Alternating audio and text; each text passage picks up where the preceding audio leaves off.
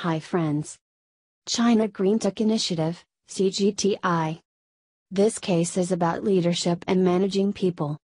At the end of 2011, the founders of the China Greentech Initiative, CGTI, wanted to grow the company while respecting its unique hybrid business model that combined a collaborative open source community with more traditional strategic research services.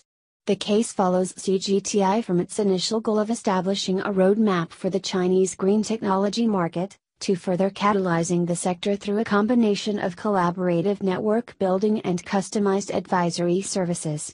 CGTI's hybrid business model and dual mission of profit and social value creation complicated the founders' decisions as they considered different expansion options, including new product and service offerings, and potentially expanding geographical coverage.